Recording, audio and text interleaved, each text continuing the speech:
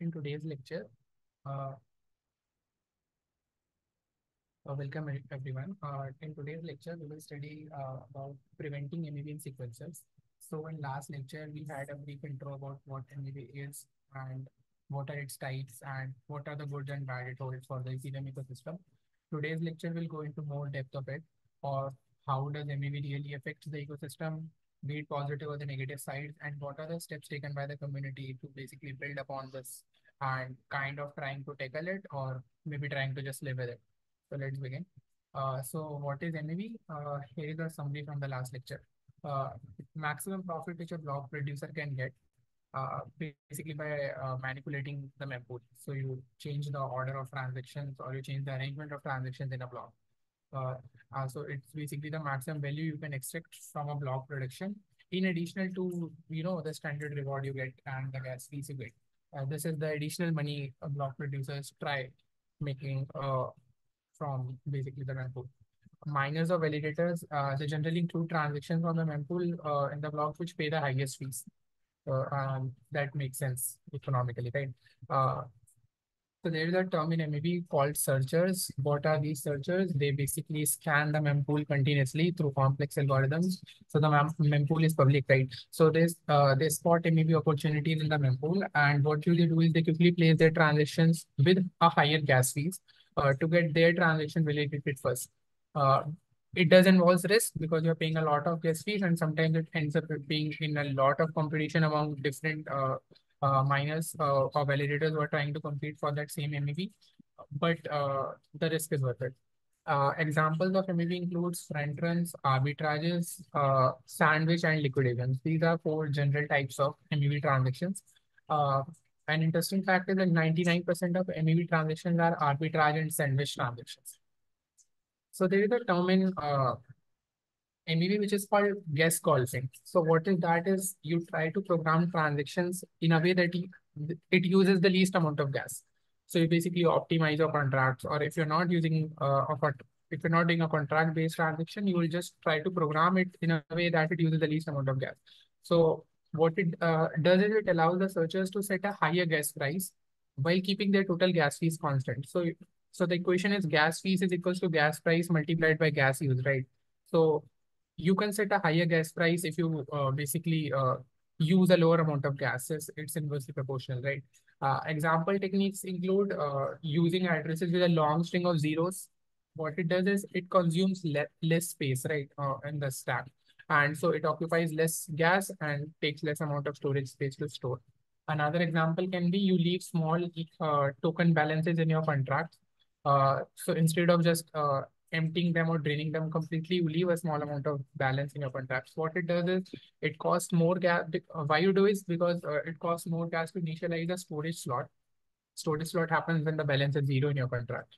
Uh, so it costs more gas in that case than it costs to update a storage slot. What are front runners? So basically, they are generalized bots. What I told, basically the most common form of MV. You just watch the mempool continuously and detect profitable opportunities. So these are the type of MV transactions. So this is a flow chart showing a sandwich transaction. So what a sandwich attacker does is, uh, the attacker was continuously monitoring the mempool and just got to know this target transaction. So assume it's a whale, and this transaction involves a large amount of ETH being purchased, for example. So this will definitely cause a dip or a surge in price, right? So what the attacker will do is he will place a transaction which will involve a higher amount than the target transaction before the target transaction. So that's called front running a transaction. You place your transaction before that. And how do you ensure that your transaction will be basically uh, arranged first in the block is by paying a higher gas fees to the validator. So they validate your transaction first. And what you do is just after the target transaction, you back run your transaction. So what happened is when you front run, you bought a large amount of a token at a very low price. And after the target transaction has taken place and your front running transaction has taken place, the price has definitely surged. Right. So this is what happens after sandwich. This and just after the price has surged, you just dump it. So this is the amount that is the profit of an attacker, and it's a zero sum game. for the amount that user loses is the amount that attacker profits.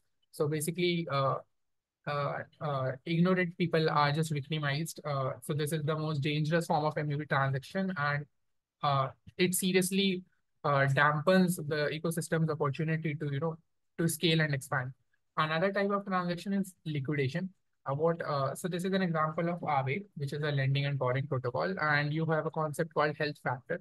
So whenever your health factor drops, your collateral can be liquidated, right? So what do they do is attackers in these cases, they observe such accounts which are on the verge of liquidation, and as they're not unable to basically pay their fees back. So what do they do is they settle the transaction on behalf of them, and they take the collateral plus the liquidation fee, and they repay the loan on their behalf.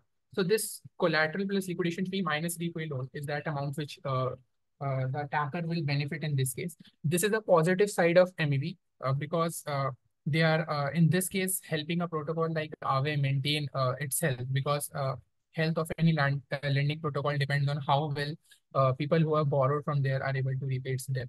And since this transaction was a type of MEV where it seriously impacts the ecosystem negatively. This is the third type and the most classical type of MEV transaction, which is an arbitrage transaction. So what an MEV bot does is it places a swap event on Uniswap for 0.065 ETH, for example, swaps it with another token on Sushi Swap, and then just swaps it back to 0.069 ETH.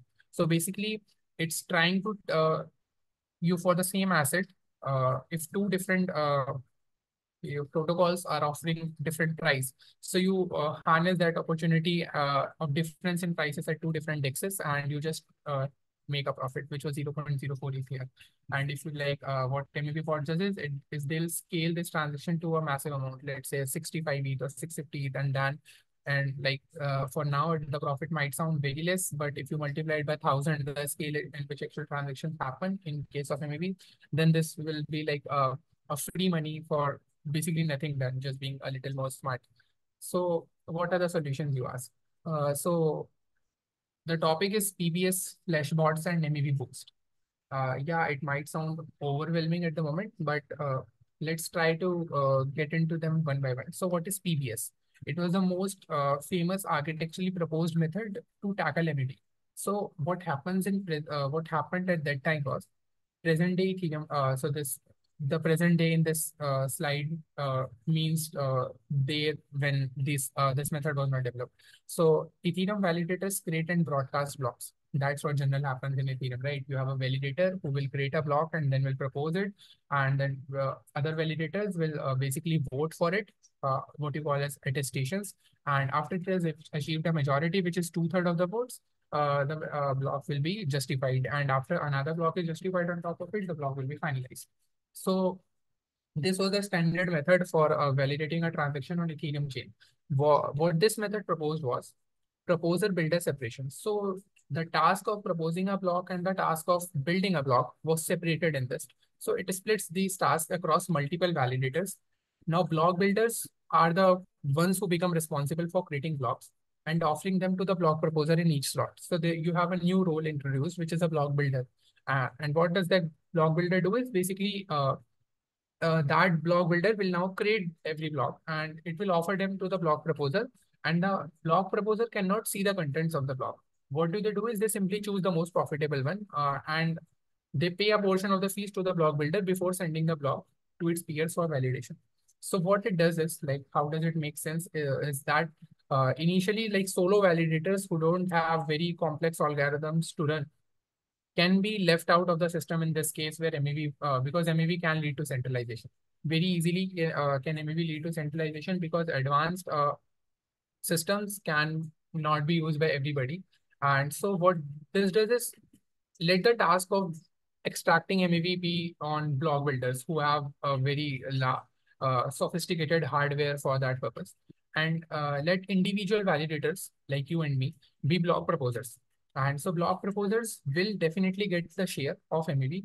And what this does is it will more equitably distribute the rewards, or more equitably share the rewards among all the validators. So the builder will basically extract the MEV opportunity and then will bid. will make a bid and send it to the validator with a promise that if you include my block, and so we'll split the profits, right? And every validator who will attest to that block will also be having a share of the profit. So now everyone can get a much more fairer share of MEV in this case rather than compared to MEV centralization. What is Flashbots? So Flashbots is a research and development organization which works on minimizing the negative effects of MEV and avoiding the risk MEV could cause to blockchains like Ethereum. Their products include MEV Boost, SUAVE, MEV Inspect, MEV Get, MEV RS, MEV Explore, and many, many more. So yeah, MEV Boost, which was mentioned here, is one of their products only. So what is MEV Boost? It is an open source middleware which is run by validators to access a competitive block building market. So just now before I told in PBS that now block builders are the one who are building the block. So they use a sophisticated software called MEV Boost, which is a middleware. And so basically it is run by validators to access that market. So you can't, so proposers can't really access builders without MEV Boost because you have no guarantee that the builder who has bid, who has made a bid, will definitely pay the proposer the fees they promised to pay until there is a commitment made, right? So what Flashbots does, what MEV Boost does is it kind of legalizes that commitment, and so now the builder is obligated to pay, so that builder doesn't ends up losing reputation and just gets thrown out of the network or sledged out of the network. So MEV Boost is an implementation of PBS for POS Ethereum, right? So PBS was used separated, and currently Ethereum doesn't have that feature. So validators are the only one who propose the block. Each validator is chosen randomly to propose a block, uh, taking the number of validators, which is the current number of validators in Ethereum network. You get to, if you are active on the Ethereum as a validator, then you will get to propose a block, let's say every 2 months approximately, considering the number of validators Ethereum currently has, which is a very large number. So right now, the builder methodology is not implemented directly, but it is in process. And MEV Boost is one such implementation. So you have something called as a builder API, which we will look later in the lecture. And so builder API is that communication spec which allows this builder and proposer to communicate. So MEV Boost legalizes that commitment which builder was bidding for, and MEV Boost ensures that the share is being distributed. So now validators can access blocks from a marketplace of builders. Builders produce blocks containing the transaction order flow and a fee for the block proposing validator. Separating this role promotes greater competition, decentralization, and censorship resistance, as I explained earlier. So now, is it okay to centralize block building? That's the question that might pop up in your head. Because right now in PBS, what we are trying to say is it doesn't matter who proposes blocks, right? We said that large institutional investors can because they have a sophisticated hardware. So isn't it like centralizing block building? Well, the important concept is prover verifier asymmetry. And it refers to the idea that centralized block production is fine as long as there is a robust and a large number of validator network who are able to prove that the blocks which are built by the builders are honest. So as Vitalik said, decentralization is a means, not an end goal. What we want are honest blocks, right? So basically, it's completely fine if the person who is building the block is a centralized entity. Doesn't matter. But we do have a very large number of nodes, what you call as validators, who are able to prove that the block which was built by that entity is fine. So you don't have any more censorship resistance or centralization in the main network. So this is how MEV Boost actually works. So let me explain it. So this is your user. And this is that role I was talking about, searchers. What these searchers do is they will track for those profitable opportunities. And these are run by builders, right? And they might be independent, they might not be.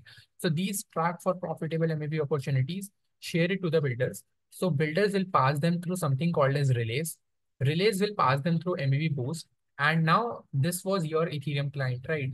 Which has an execution layer and a consensus layer. Both engines are running, and local block building is taking place. But as I mentioned, the client can't directly communicate to the builder. So what it does through the builder API. So this is an experimental implementation of PBS, Proposer Builder Separation, in current Ethereum. You can't directly communicate, but you can surely communicate through this. And it has several functions which will look later on how does consensus client really communicate. So this is a basic flow of how a block building takes place. The builder will build a block, propose it to the relays, pass through the MEV boost. The MEV boost will extract the most profitable block, will pass through the builder API, and then the consensus will vote that I'll propose this XYZ block. So let's take this very simple example, and this will make clear every single thing I just spoke currently. So we have a search array.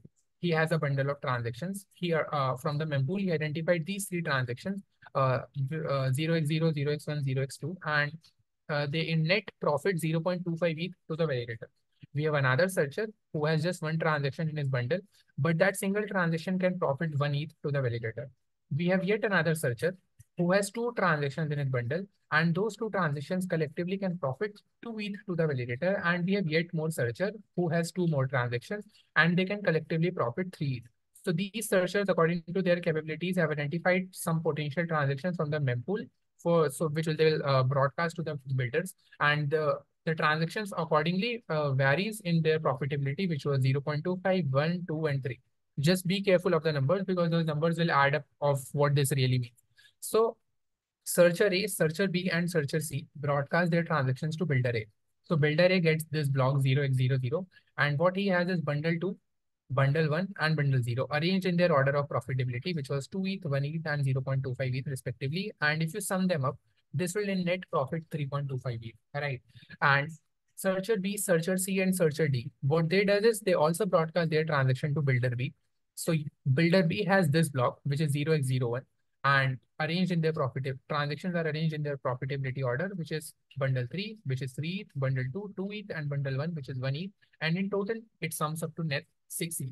So now you can very starkly see the difference of what builder A is proposing a block and builder B is proposing a block. And this block has almost half the profit of the block that builder B is proposing. And so from here itself, if you don't even see the rest of the architecture, let's say you hide it, if there was no builder, there would have been a centralization at this point because the validator would never ever get the share of what this profit means, right? And so what now builder does is builder A sends his block to relay A and relay B. The same relay I talked about here, right? These are the relays which are used to communicate with MEV boost. And so relay A, what does is relay A tells block 0x00 is the most profitable to propose. Relay B tells block 0x01 is the most profitable to propose. Okay. So this is your MEV boost. Now your proposer, as we mentioned earlier, doesn't know, your builder doesn't, validator doesn't know that what are the contents present inside the block.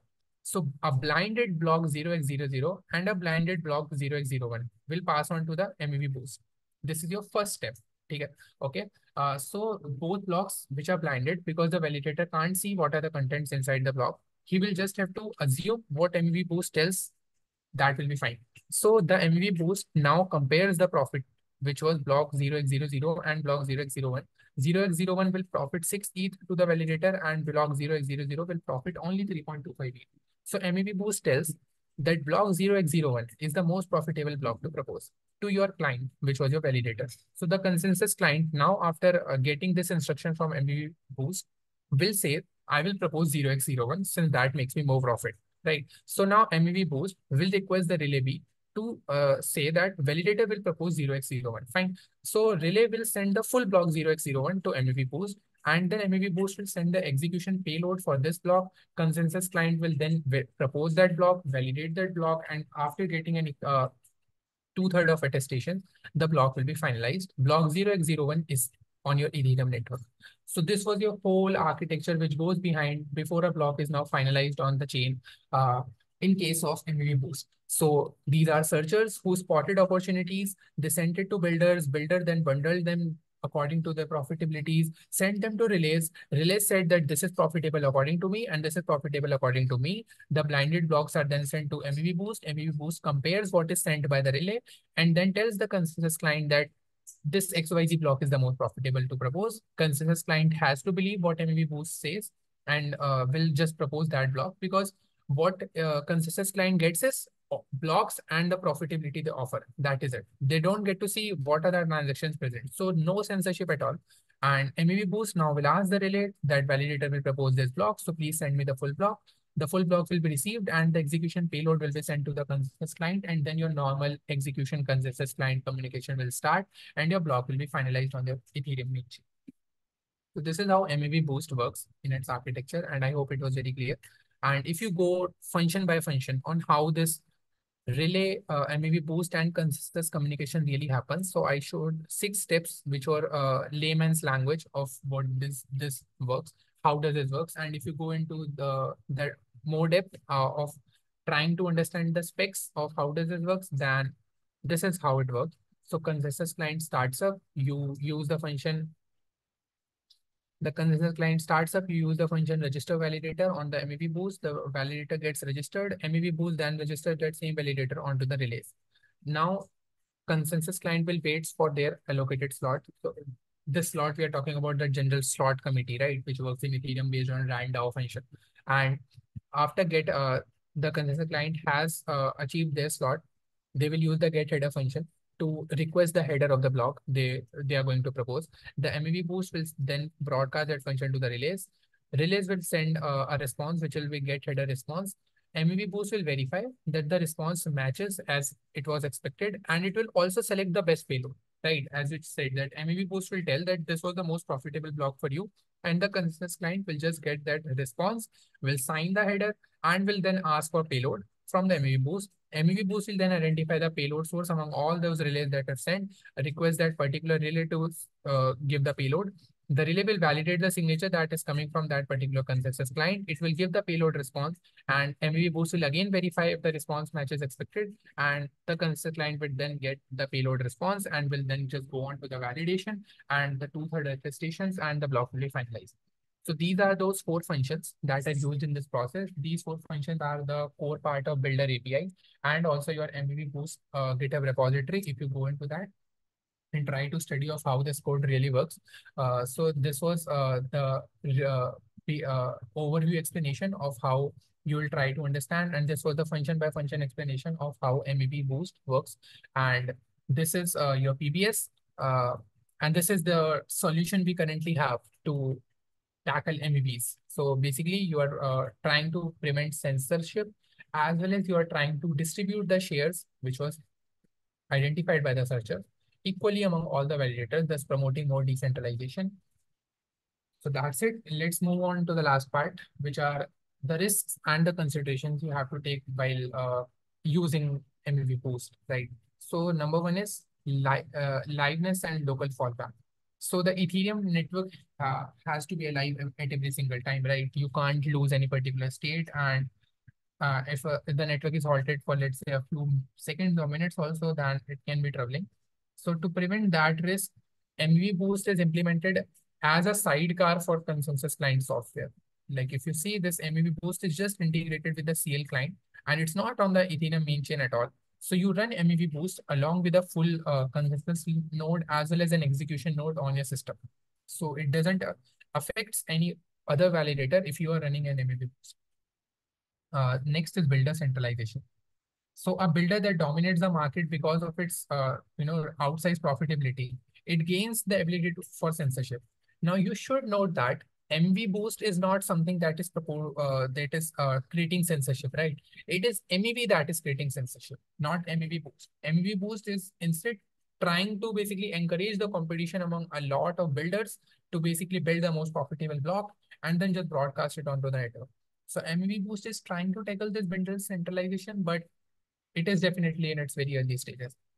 Then there is another risk, which is builder or relay collusion. So anyone can be a relay, right? This was the most trickiest part in this, that relay is centralized. Yes, relay is centralized in MEV Boost implementation. And now you might just ask that is a problem as well, because relay can, according to its wish, block a particular transaction or can unblock a transaction as well. Now, while this is a strict improvement compared to the MEV extraction model, which was in proof of work Ethereum, but relays can still be a risk. And they can be a risk to both builders and validators, because the builder is also trusting relay that the relay will forward their block. And the MEV boost is also trusting that relay is sending that most profitable block. And another is then very obviously comes malicious relays. So nothing prevents malicious relays from submitting fraud bids, right?